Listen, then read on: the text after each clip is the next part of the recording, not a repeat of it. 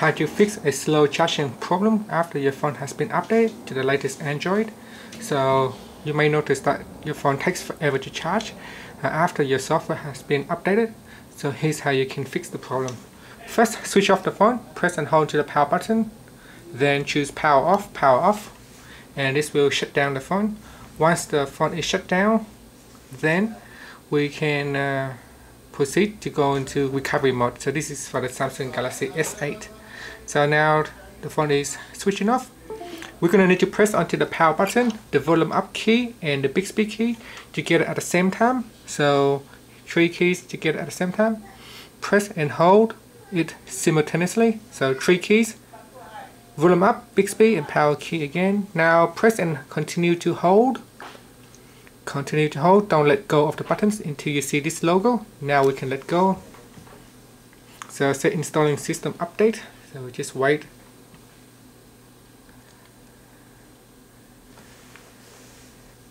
And now at this point it say no command, so just wait for it.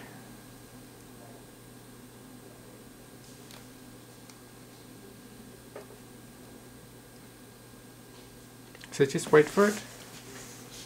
After I wait for around 10 to 20 seconds, you can see it automatically goes into this Android recovery menu. So we want to go down and wipe the cache partitions. Wipe cache partitions, as you can see right here.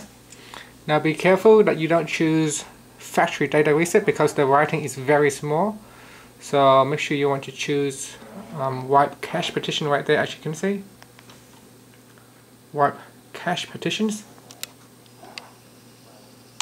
Then we want to choose the power key, so press onto the power key over here and select. And then go down and choose yes. So press on the volume down key to go down to yes. Then press on the power key and select. So yes, we want to wipe the cache partitions only. At the bottom here you can see it say cache partition has been wiped. So at the top here it say reboot system now. So when it says reboot system now, press on the power key to reboot your phone. So now the phone is restarting. At this point you can try to charge your phone again. Make sure you use the Samsung charging cables along with a Samsung charger so that it gives out the maximum charging power. Any replacement charger might give out a lower output.